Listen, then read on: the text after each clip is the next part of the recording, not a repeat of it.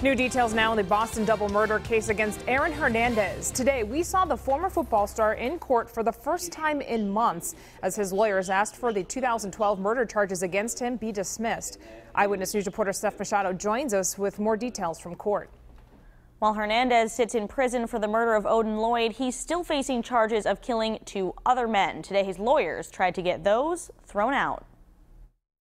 Aaron Hernandez's lawyers believe evidence used against him in a Boston double homicide should be thrown out. They say the search warrant for the SUV prosecutors say Hernandez was driving the night of the killings is invalid because it was based on an interview with a man who failed a polygraph test. That is, the polygraph examiner determined that he had been deceptive. The man being interviewed was Carlos Ortiz, who is facing his own charges in the murder of Odin Lloyd. Hernandez's lawyers say it's no coincidence. The search warrant for the SUV was filed the same day as the interview with Ortiz. Deliberately omitting what we say is the rather critical fact that he had flunked the polygraph exam. Prosecutors for the Commonwealth say that's not true. Certainly there's no evidence, no representation that these detectives knew about the polygraph examination. Hernandez has pleaded not guilty in the murders of Daniel de Abreu and Safiro Furtado.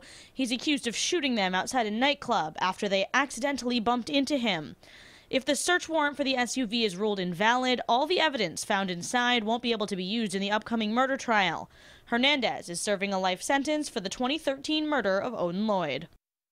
The judge has not yet ruled on the motion to throw out the search warrant. I'm Machado, Eyewitness News.